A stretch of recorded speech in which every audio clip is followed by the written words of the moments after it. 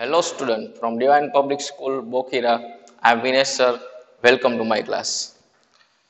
આજે આપણે past perfect tense વિશે સ્ટડી કરવાના છીએ કે એક્ટિવ માંથી પેસિવ માં કઈ રીતે આપણે કન્વર્ટ કરવા.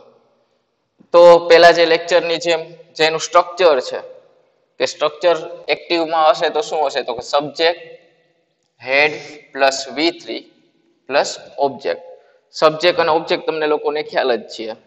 આપણે જસ્ટ શું જોવું કે વર્બ એની ફોર્મેટ જ યાદ રાખવાની છે. પેસિવ કરશું તો કે રૂલ્સ મુજબ પહેલા આપણે ઓબ્જેક્ટ લઈએ છીએ અને બાય સાથે સબ્જેક્ટને આપણે લાસ્ટમાં જવા દઈએ છીએ. બરાબર, એ પણ સેમ જ રૂલ્સ છે. તો આપણે યાદ કોને રાખવાનું તો કે અહીંયા તો કે પેસિવ કરવા ટાણે વર્બ્સ છે એ કઈ રીતે ના આવે તો કે ભાઈ had plus bin plus V3.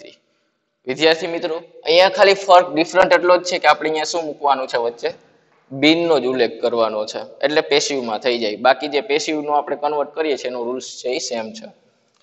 અહીંયા થોડીક એક્સરસાઇઝ આપેલી છે એને પણ આપણે જોઈએ કે before CID reached there the police had arrested them. અહીંયા બે સેન્ટેન્સ છે. આપણે શું જોવાનું છે? આપણે જોવાનું છે સ્ટ્રક્ચર. તો કે શું સ્ટ્રક્ચર છે તો કે સબ્જેક્ટ હેડ પ્લસ V3. તો અહીંયા સબ્જેક્ટ પ્લસ હેડ 3 નથી. સો અહીંયા છે. એનો મતલબ એમ કે આપણા એક જ એને આપણે કન્વર્ટ કરવાનું છે.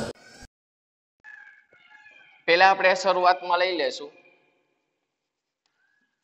Before CID reached there. બરાબર, આ સેન્ટેન્સ ને આપણે એમને એમ જ રાખશું. તો અહીંયા શું આપેલું છે તો કે આપણે પહેલા સબ્જેક્ટ લઈએ ઓબ્જેક્ટ ને લઈ આવવાનો છે. બરાબર, તો આપણે ઓબ્જેક્ટ ને પહેલા લઈ આવશું. તો ઓબ્જેક્ટ કોણ છે? અહીંયા છે ધેમ. તો ધેમ ને આપણે પહેલા લઈ આવીએ તો ધેમ નું થઈ જશે ધ્યેય. ધ્યેય પછી તો કે હેડ નું હેડ જ રહેશે. આપણે હેડ નું હેડ જ રાખેલું છે. ત્યારબાદ આવશે બીન અને V3 તો કે અરેસ્ટેડ. વિદ્યાર્થી મિત્રો, અહીંયા કઈ ડિફરન્ટ નથી, સેમ જ છે. આપણે વચ્ચે અહીંયા બીન મૂકેલું છે અને જે ઓબ્જેક્ટ અને સબ્જેક્ટ નો આપણો જે રૂલ્સ છે એને ફોલો કરેલો છે. હવે લાસ્ટમાં તો કે સબ્જેક્ટ કોણ છે તો કે ધ પોલીસ. તો આપણે અહીંયા શું મૂકવાનું છે? By the police. Ready?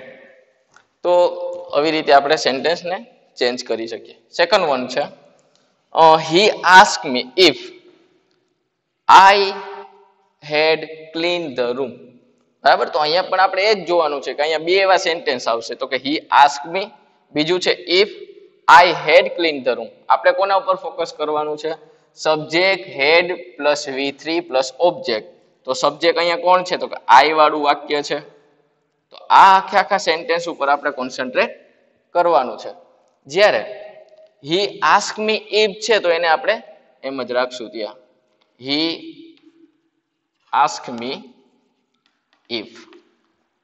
Ready વિદ્યાર્થી મિત્રો? ત્યારબાદ છે I had cleaned the room.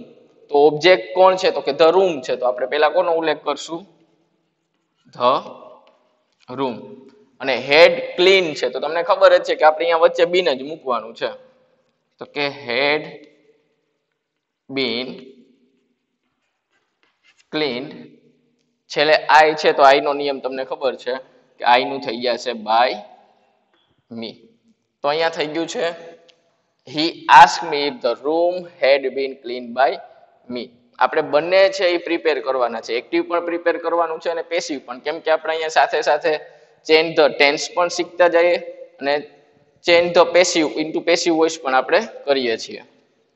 કેમ કે જ્યારે તમને કહેવામાં આવશે કે ભાઈ સિમ્પલ પ્રેઝન્ટ ટેન્સમાં કે ચેન્જ કરો ત્યારે આપણે આ સ્ટ્રક્ચર છે એ આપણે યાદ રાખવાના છે. અહીંયા છે they had selected you before the last month. Same કીધું એ પ્રમાણે સ્ટ્રક્ચર ઉપર આપણે ધ્યાન આપવાનું છે. તો સ્ટ્રક્ચર છે had they selected you. Before વાળું છે before the last month, A second સેન્ટેન્સમાં આવી જશે.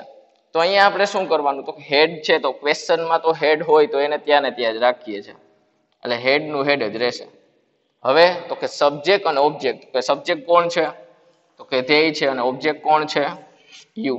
એટલે પહેલા આપણે ઉલ્લેખ કોનો કરશું ઓબ્જેક્ટ નો. તો યુ તો અહીંયા યુ જ આવવાનું છે હેડ યુ. અને પછી તો કે ભાઈ આપણે V3 મૂકવાનું છે પણ એની પહેલા આપણે શું મૂકવાનું તો કે બીન. તો કે હેડ યુ બીન સિલેક્ટેડ ધ્યેય. તો ધ્યેયનું થઈ જશે બાય ધેમ. આ વાક્ય છે એમને રહેશે કે before the last month question marks. બરાબર, ક્વેશ્ચન હોય તો ક્વેશ્ચન ને આપણે ક્વેશ્ચન છે અહીંયા મૂકવું પડે. તો હેડ you bin selected by them before the last month. આની વધારેમાં વધારે પ્રેક્ટિસ કરશો તો એ વધારે ઇમ્પ્રુવ થશે. બરાબર, કંઈ પણ ક્વેરી લાગતી હોય અધરવાઇઝ કોઈ ક્વેશ્ચન હોય તો કોમેન્ટ બોક્સમાં જણાવશો. So thank you very much.